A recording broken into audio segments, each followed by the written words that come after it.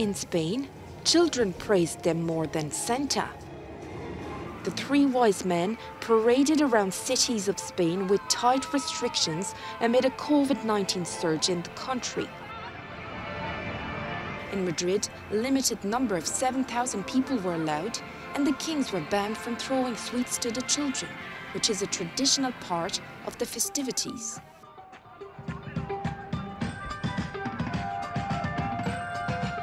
Capacity limits were not introduced in the Catalan region, but in Barcelona, participants from the age of 6 had to wear face masks.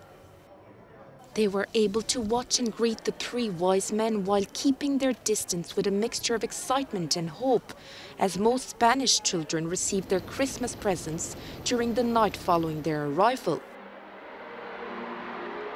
In other parts of the country, Melchior, Caspar and Balthazar made a spectacular entrance by air or by sea.